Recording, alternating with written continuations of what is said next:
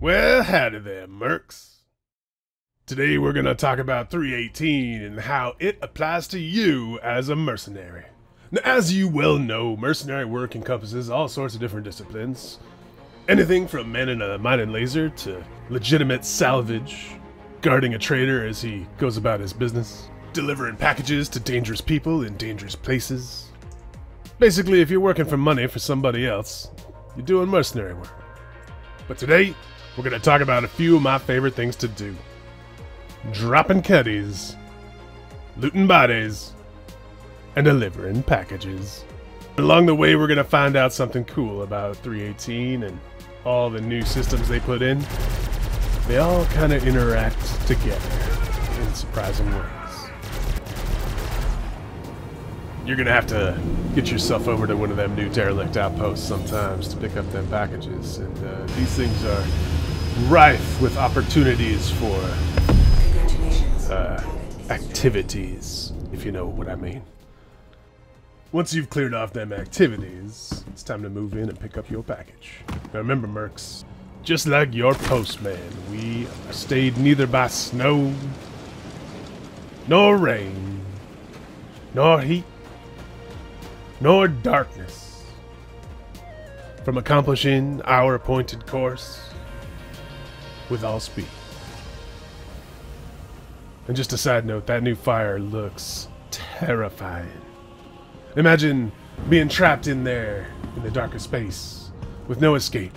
Your oxygen is slowly depleting as that fire rages. And the only thing between you and a sure death is that trusty fire extinguisher. Whew. Anyway, I want to tell you a story.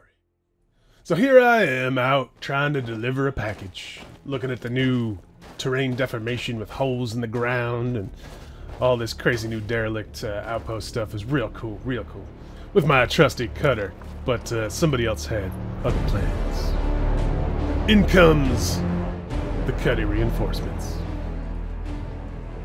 What would you do? Like any real merc, I dealt with the problem. You know, activities. Anyway, we make it to our destination, we go to deliver a package. But here's the thing about Mercs. No matter the difficulty, we're gonna get the job done. Unfortunately, we're doing the job in a pirate cutlass. And some people don't trust our motivations. Let's put it that way.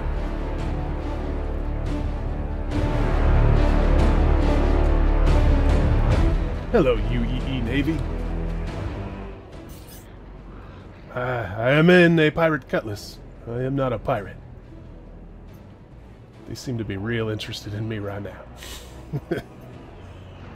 Oh! Yeah, we gotta get out of here. We're not a criminal yet.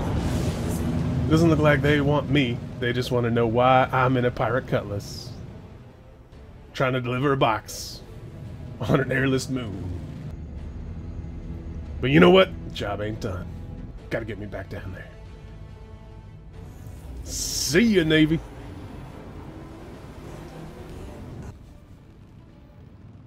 Obligatory burn-in shot. Those effects. Not bad. Oh, Starfarer never made it out of ammo. Who saw that coming? Better put on the brakes. What is that noise? Oh, that's not a good noise. Oh, shit! Woo! Better hit them countermeasures after the missiles go by, you know, as you do. So we make it to the ground, under fire, back into the armistice zone, which has various efficacy. Starfarer gets a little physical with our cuddy, which provokes his own warden, surprisingly. But hey, blue on blue, what can I say? Sometimes it happens.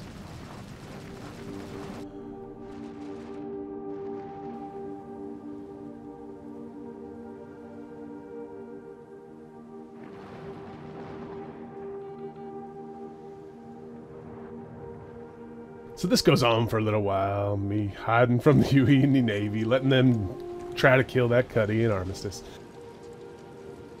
It becomes apparent that they don't want to kill the Cuddy in the zone, because if it blows up on the pad right there, their nice little outpost is going to get all dirty.